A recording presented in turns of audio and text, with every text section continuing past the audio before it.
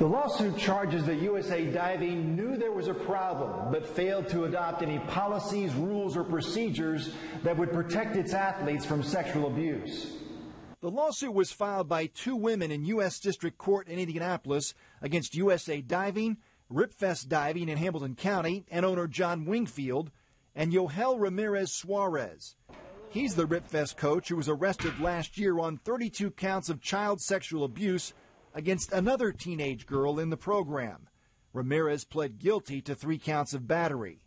The lawsuit claims Ripfest owner and former Olympic diving coach John Wingfield received numerous complaints about Ramirez sexually abusing divers, but Wingfield dismissed the allegations. Ripfest issued a statement through a spokesman. Yohel Ramirez's conduct is completely unacceptable, and Ripfest Diving has zero tolerance for this type of behavior. Last year, when we became aware of allegations against Ramirez, we immediately removed him from our program, instructed him not to return to our facility pending the outcome of the investigation, and terminated him.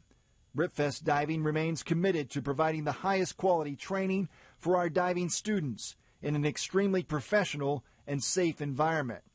But the lawsuit claims the environment at Ripfest actually enabled sexual abuse. One plaintiff who worked for Ripfest says she was sleeping in the dorm in the fall of 2016 when she awoke to Ramirez sexually assaulting her. The other plaintiff was just 16 when she says Ramirez recruited her to move from Michigan to join the Ripfest program in 2015.